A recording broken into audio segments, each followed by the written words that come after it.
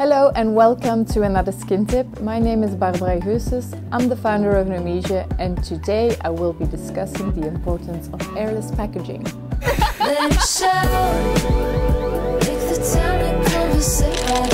Don't skip it!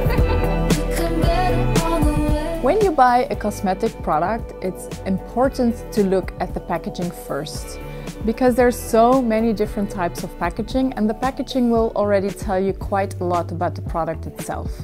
Not all packaging is suitable, and I will give you some tips. What is most important about packaging is that it prevents the formulation from being in contact with air and with light. That way you can guarantee the activity of the ingredients, but also the stability of the product. Now, what do we mean with the stability of a product? That means that we look at three things: the scent, the color, and the texture. So it shouldn't smell funny over time, it shouldn't have a different color, and also the texture should stay the same, so no shifting of the formulation. And that is what you can prevent using airless packaging.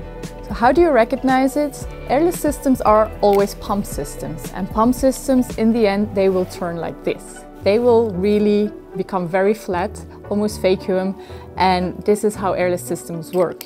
This packaging is opaque. That means that there is no light coming through, and it's not transparent at all. Just to guide you through some of the packaging that is not airless, and therefore is one of the first screenings that you should do when you buy a product. Jars like this, for example, they are not airless.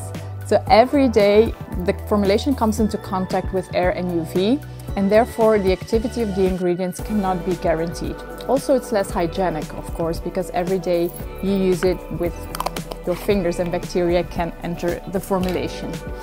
Another thing is transparency. Even though this is dark, it's still transparent.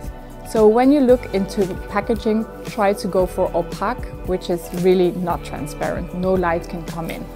Thirdly, these dropper formulations, as you can see already yourself, every day the air comes in, so therefore you can question yourself whether it's stable, especially vitamin C in these type of packaging. You should not trust it, because I really have doubts how they can guarantee it's stable. Also, like this, tubes like this, which do not have a pump, it's not airless.